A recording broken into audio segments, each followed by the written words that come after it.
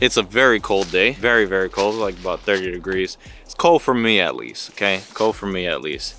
But today, it is not that bad of a day. So you see me out here, I'm in a vacant lot, but it's more than just a vacant lot. It's a big vacant lot, okay? So we actually picked up this property. It's about 2.5 acres. Comes with this road, and the road is not really improved. See how well you can see that. So there's a barrier back there. Let's see if I can bring the barrier in there, basically blocking off the road. So stuff like this, man, like this is these are tough ones to gauge. Now, as far as what we have it under contract for, I think it'll work. This is one of those ones where, you know, this is a hit or miss. When they are hit or miss properties like this, don't keep them on the contract for a long time. You know, we're gonna keep this under contract maybe 5 days. If we can make something happen, we'll make it happen. If we can't, we'll go ahead and cancel the contract. You know, like this one, for example, a lot of grading, a lot of stuff that needs to be done to the actual property in order for it to be able to be used. And it gets complicated. This is raw land. This is like real raw land. There's a river that's off to the side, or a little creek running down here, runs underneath the road. This road is unimproved, so that means that the city has not really been improving on this road. They haven't repaved it. There is pavement underneath all this vegetation, so that's a good sign. This is part of the day, guys. So got the contract signed, just got all the information that I needed for the attorney's office. We're gonna go ahead and send out the email since I'm already here taking the pictures. House is right around the corner. It's in a good neighborhood, so the neighborhood is fully developed. Let's say if we got all the home sites ready to roll, and you know, we are able to build on this and build quite a few homes on here. We could build, I think it's like 12 home sites. Each home will sell for about 250,000, 300,000. So we would have a nice neighborhood that we can put together. We'll see what happens. I got a couple guys that'll hit on this. It's in a really populated neighborhood. We'll see what happens and continue on in the day, see how many other deals we can pick up.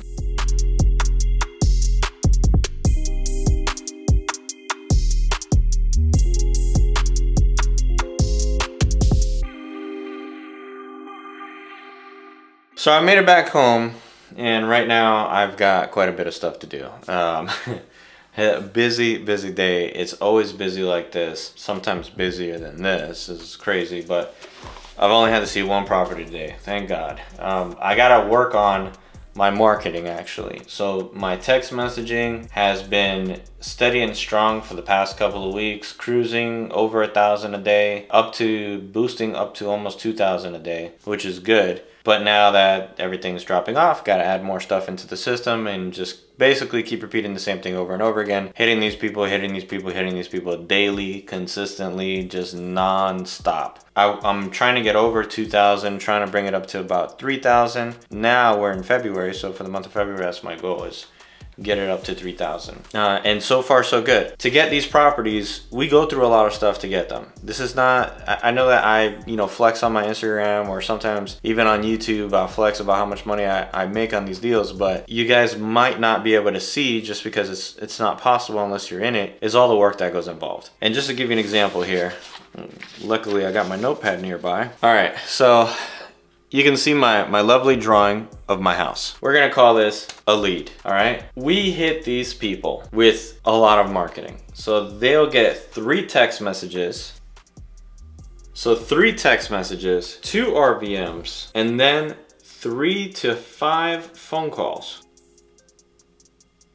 And even though we hit these people with this much marketing, this guy right here might not answer the phone. He might not answer the text messages. We might not ever get in contact with him. So when hitting these houses, don't think that, like, you know, one house is gonna produce something immediately. Like, you could be hitting it for months before they come back and be like, hey, you know what, you called me all the friggin' time. You know, now I'm ready to sell. That happens all the time. But don't think that we just call one house and we get deals. Don't happen like that. Now what we do is, that same house, we'll find 500 other houses that look just like it, and we'll do the same thing over and over and over and over and over and over and over and over again, until they tell us to stop calling, tell us they're not interested, or tell us, yeah, I am interested in selling. That's the way that works. And that's how we are able to do all this stuff that we do. It's not just something that happens overnight. This took years to build. Okay, years of a lot of failure. This was not like, oh yeah, you know, I just thought of this idea and it just, you know, it came together. No, lots of failures. I had to experiment a lot. You do a lot of A/B testing. If you guys are in the marketing world, you know that, like for instance, what can you know what? I use a perfect example. Good old iPhone. So the design of this iPhone has changed dramatically since the first iPhone. Some of you were alive when the first iPhone came out, and some of you were born after the first iPhone that came out. I think if you're 12. The point is that they tested the design of what people would want this iPhone to look like. And maybe each design goes through a ABC testing and they get feedback from different people on what they want things to look like. Even logos go through A/B testing, like this right here. I'm actually going to try this Death Wish coffee for the first time. They go through A/B testing to see which logo performs better, which one is better to the eye, you know, which one catches somebody's attention. I did the same thing with text messaging, RVMs, and with phone calls. I tested out what works. I tested out people's templates. I asked myself, what would I respond to? There's a lot of things that went into it with the whole A/B testing thing, but that's basically marketing 101. You test, you test, you test, and you always are testing. Even now to this day, I'm always testing something different with my marketing just to see what works better and what could possibly produce something that would be worth it for us, you know, and worth to keep throwing money at. Driving for dollars is one of them. You know, it's constantly a test, and I constantly do other things to remind me how well Driving for Dollars works. So I'm gonna jump on this, put in all this text messaging that I gotta get done, see what else the day brings. It's currently 2:37, so I've been home for a while. I've actually just been, you know, eating lunch and doing a couple other things, making a couple of phone calls. So let's see if these guys can pick anything else up for the rest of the day and see what else the day might bring.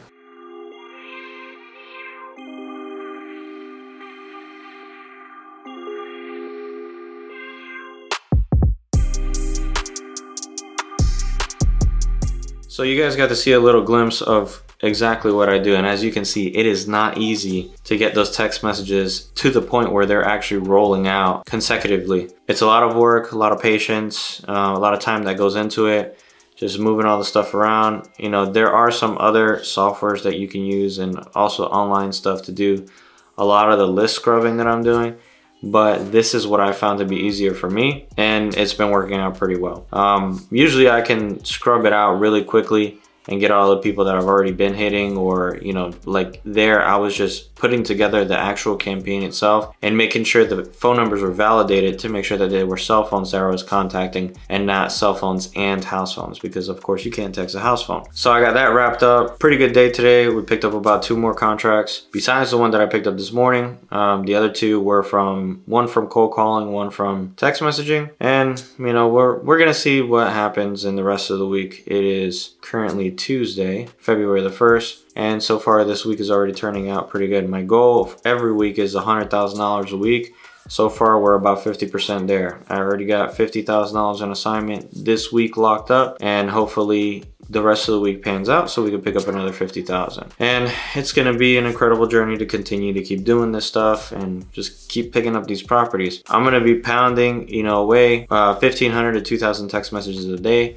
What you guys saw me do right now is basically get about 600 text messages rolling out. It's gonna gradually roll out over a couple of days to where it's finally at 600 text messages a day extra on top of what I'm already doing. So I'm going to be cruising around the 1,700 to 2,000 mark, and then hopefully by the end of next week or beginning of next week we can be in the 2,500 to 3,000 text messages a day. So what I have already rolling out, I think I have 4 markets rolling out, and then by next week I should be able to add 2 to 3 more markets. So I'm hitting a total of 7 markets. Now the goal is that in every single market, if I can pick up at least 2 contracts a week, that means that I'm able to at least generate between 70,000 and 120,000, assuming of course that the assignment fees might be 10 to 20,000 a piece per week. And this is gonna be, you know, intensive, not including the cold calling, not including the text messaging.